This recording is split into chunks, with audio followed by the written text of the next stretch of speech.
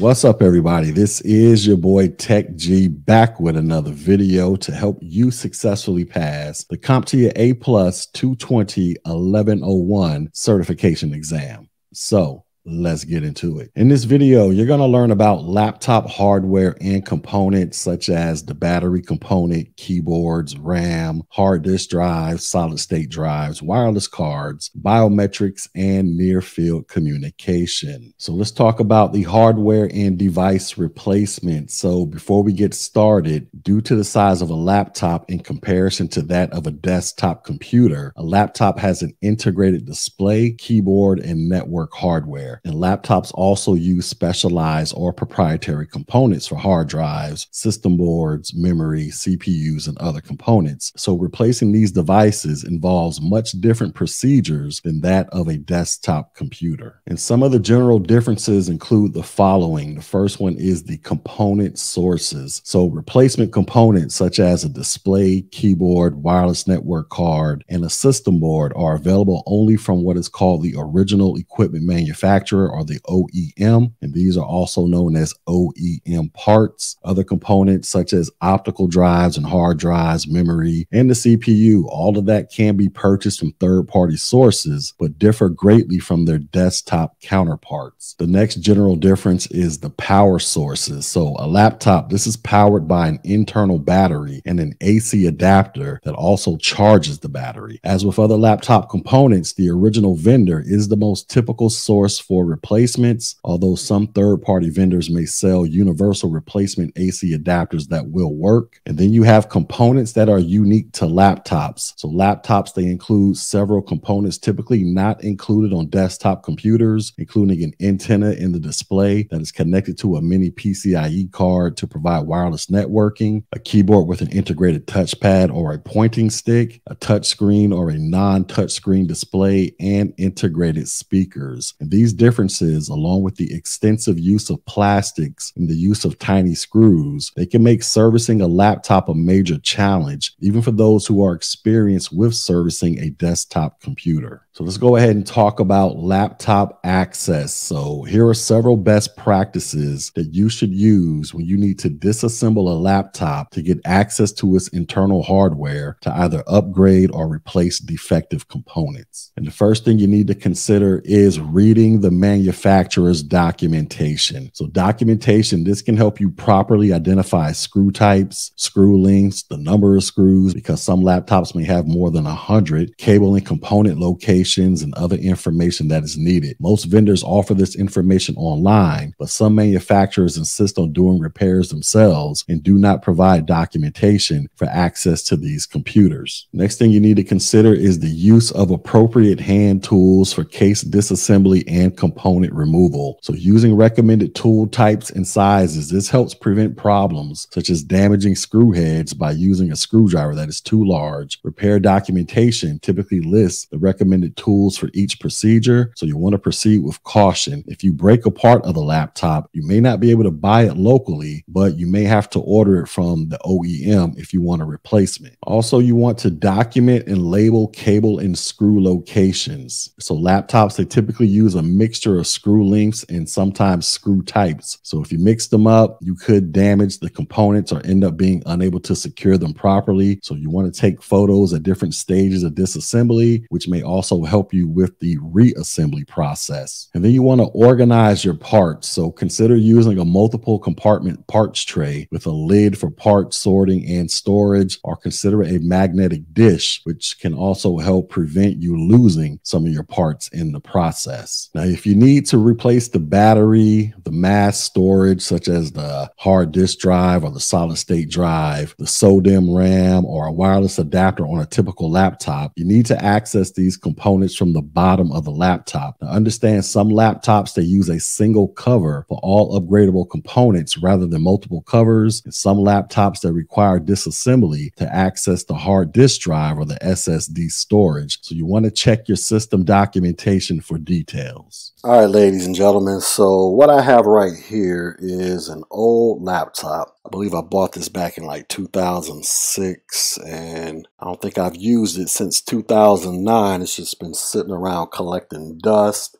but I figure I'll use it for this little quick demonstration to kind of highlight some of the inside components of a laptop. So we're looking at the bottom of the laptop. As you can see, we have a whole bunch of screws that we need to unscrew here. Looks like I've already unscrewed some of the screws and lost the screws, but we're going to go through and unscrew these 3 screws right here. This is going to give us access to all the inside components of the laptop. All right, so let's talk about the battery. So a failing laptop battery, this can be a source for all kinds of problems for the user. Most manufacturers have diagnostic software that reports on the health of the battery and estimates how many cycles are left. It is best to be proactive in battery replacement. So if you need to purchase a replacement battery for a laptop, you may consider a larger capacity battery if one is available for the model that's being repaired. And also, when messing around with the battery, you want to take precautions against ESD or electrostatic discharge when you change the battery. You want to discharge any static electricity in your body by touching a metal object before you open the battery compartment, and do not touch the contacts on the battery or the contacts in the battery compartments with your hand unless you want to get electrocuted. So keep that in mind. So let's talk about the DC jack. So here is the DC jack right here. This is the actual adapter piece that plugs into your laptop to feed your laptop electricity. This is what is called the power brick right here. This is the component where there would be another wire hanging off this thing that plugs into the wall, which basically AC comes out the wall. It hits the power brick. AC is converted from AC to DC in the power brick. Then it is fed to the DC jack, which then plugs into your laptop to feed your laptop DC electricity. So the DC jack, like I say, this is also referred to as the power adapter port. This receives DC power from the AC DC power adapter and then passes it off to the battery. Now, if the DC jack fails, the laptop's battery cannot be charged and the laptop cannot run on external power either. Next, let's talk about keyboards. So if a laptop keyboard or its pointing device or the touchpad or the pointing stick fails, you have to replace the unit. A laptop with a touchpad has a keyboard that is separate from the touchpad, whereas a laptop with a pointing stick has a pointing stick that is integrated with the keyboard. And some laptops have both types of pointing devices. But regardless, if either fails, you got to replace the whole thing. Next, let's talk about RAM or random access memory. So things to keep in mind before you select the right memory upgrade for a laptop, you need to keep in mind its form factor. So most laptops in service, they use what is called DDR2, DDR3, or DDR4 SODIMM. SODIMM stands for small outline dual inline memory module. You also need to keep in mind the memory speed. So if you plan to add a module, you need to make sure it is the same speed as the existing module. If you plan to replace the modules, then you need to buy a matched set of modules in the fastest speed supported by that system. And then also you need to consider memory timing. So the most common way to refer to memory timing is by its column address strobe or its CAS value. If you install memory modules that use different CAS values, the laptop could become unstable, crash, or lock up. And how you can go about determining the correct memory to use for a memory upgrade, you can use the interactive memory upgrade tools that are available from major third-party memory vendor websites. And these tools list the memory modules that are suitable for particular laptops, and some use an ActiveX web control to detect the currently installed memory. Crucial System Scanner, this is a very useful tool for showing what's currently installed and what is compatible. And you can also check the vendor's memory specifications, so you can determine parts numbers by using this method. This method is best if memory must be purchased from the laptop vendor rather than from a memory vendor. And also laptops, they have 2 connectors for memory, typically using small outline DIMMs or SODIMM, which are the reduced size versions of DIMM modules. And in this picture right here, this is a typical RAM stick that will go inside of a desktop computer. This one as well. And this is a SODIMM, or a small outline dual inline memory module. This is just a DIMM dual inline memory module. With the SODIMM, this is what you would find inside of an actual laptop. All right, let's talk about hard disk drives and solid state drives. So most laptop computers, they use a 2.5-inch storage drive that comes in one of 2 common choices, either a hard disk drive or a solid solid state drive. Both have strengths and weaknesses, and each could be the right choice depending on the scenario that's presented. So the first one is a hard disk drive or an HDD. So these magnetic disks have been a standard option for years, and they combine low cost with large capacity. However, it is slower than the other option, and also with magnetic disks and moving parts that can wear down, it is also the least reliable. And then we have the solid state drive or the SSD. So an SSD, this is a flash memory drive with no moving parts. It is much faster than an HDD when booting and storing or retrieving data. Also, SSDs currently cost more money than HDDs, and their prices are dropping and their capacity is improving. And many newer laptops have what is called an M.2 expansion port that can support an M.2 SSD card that is directly mounted to the circuit board for even faster reading. And as a side note, some Ultrabooks, they use the 1.8 inch or the 2.5 inch SSD form factor and the larger 3.5 inch drive form factor. This is what's typically used in a desktop drive enclosure in a desktop computer. Next, let's talk about wireless cards. So a laptop with Wi-Fi or Bluetooth support typically uses either a mini PCIe expansion card or an M.2 card to provide wireless network support. The M.2 card form factor, which is also called NGFF, that stands for next generation form factor. This is also used for an SSD and other input-output devices, but note that the M.2 card slot made for SSDs cannot be used for Wi-Fi or Bluetooth cards. Regardless of which wireless card a laptop uses, there are two antennas that lead from the Wi-Fi antennas built into the display panel that need to be connected to the card. So as you can see in this picture right here, you have a white wire plugged into this lead and a black wire connected to this lead. These two wires are what wrap around the display of your laptop, which provides your laptop with wireless connectivity. All right, guys, so here we are looking at the inside of this old laptop that I've had sitting around my house for like 10 years now. Right here, we have a standard hard disk drive that's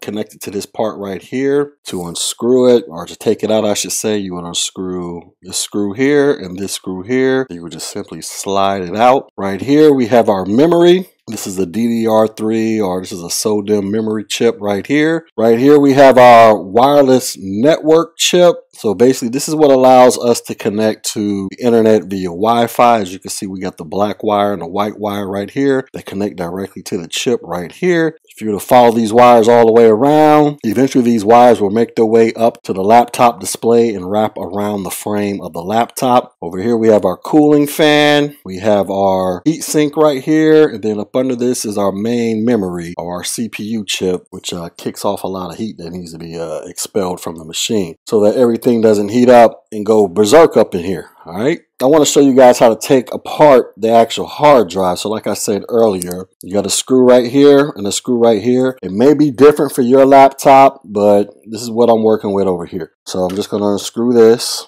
Matter of fact, let me get this one because this one has a magnetic tip to it. I don't want to lose my screws. So after I got the two screws up, I'm just going to slightly lift this up and then I'm going to pull it out just like that right there. And this is our hard disk drive right here. Like I said, this laptop's about, let me see, about 15 years old. So technology has changed, but the inside components are, you know, still pretty much the same for the most part. You will unscrew it and it plugs into this component right here. And so this is, like I said, this is pretty much all it is. It's just a hard disk drive. It's a 2.5 inch disk drive that is made to fit inside of a laptop. Put it back in, you just simply plug it back in. So you want to line up your little pins here, and then you just push it in. Bam, just like that. Take your screws and screw it back in. All right, next I'm going to show you how to take out the RAM here. So here is our RAM, our SODIMM RAM, our small outline DIMM, dual inline memory module. So right here, you have these two little hooks, or clips, however you want to call it. You're going to push them to the side, then the RAM chip is going to come up like this. So just take your fingers, slide these little hooks to the side over here. This is an old laptop, so I'm going to use this to assist me to get it all the way out. I don't plan on using this laptop anyway, so it doesn't matter. You see how it came up? And then you're just going to pop this bad boy out. Bam, just like that. This is your RAM stick here. I only have one for this laptop. Like I say, this thing was made back in 2005. So as you notice with the RAM here, you got all your copper heads, and then you got your little key right here. When you insert this back in, you want to make sure that this key, this little notch right here, is aligned with the notch that they have over here. You can properly seat the RAM. And once you get it there, it shouldn't be that complicated for you to push in. Just push it, push it real good. For some reason my pushing ain't working. Hold on, let me give it a little bit more pushing. Hold on. There it is. You push it, you hear the little sounds, you push it down, snaps back into place. So that is how you take the RAM in and out, ladies and gentlemen. All right, and finally I want to show you, this is our wireless card over here. This is what allows for me to get some Wi-Fi, and it's pretty much the same process as popping the RAM out. You got your hooks right here. Just gonna slide them bad boys to the side. I'm gonna use this because like I say, I don't ever use this laptop, so it doesn't matter. This thing has been collecting dust for years. I have no plans of ever using it. I know some of y'all are probably like, oh my goodness. Oh well, my stuff, baby. All right, anyways, it pops open, you pull it out, same deal. You got your copper heads right here. You got your little notch or your key right here to let you know how to put this bad boy in. You got your black and your white wire that wraps all the way around to the frame, the LCD frame. This is what allows for me to get some Wi-Fi access up in here, on and popping. So to put this back in, it's gonna be the same thing. We're just gonna slide it in, make sure my notch is lined up here, my little key is lined up. Push it in. I hear it. Push it down. Bam. Anyways, ladies and gentlemen, this is essentially the inside components of a laptop. All right, let's real quickly talk about some physical privacy and security components. So the first one is biometrics. So a biometric device, this is a security identification and authentication device. Such devices use automated methods of verifying or recognizing the identity of a living person based on physiological or behavioral characteristics. And these characteristics include fingerprints, facial images, iris, and voice recognition scans. And then we have what is called near-field communication, or NFC. So near field communication, this is a set of communication protocols that enable two electronic devices, one of which is usually a portable device, such as a smartphone, to establish communication by bringing them within 4 centimeters of each other. Near field communication enables smartphones to be used for payment services such as Apple Pay, Samsung Pay, and others. NFC also enables file transfers between supported devices. NFC can also allow for a user to be authenticated to a laptop by way of the smartphone or smartwatch, which wouldn't require the user to have to type in a username and password combination to get access to the device. All right, so that was our quick class on laptop hardware and components, where we talked about the battery components, keyboards, RAM, HDDs and SSDs, wireless cards, biometrics, and near-field communication. Now, if you felt like you've gotten something valuable out of this information, go ahead and hit the like button, share button, drop a comment, but most importantly, subscribe to this channel. Also, go check out my website, Technology G, so that you can get read up on the latest and greatest to help you successfully pass the CompTIA A+ 220-1101 certification exam. And until next video, ladies and gentlemen, peace.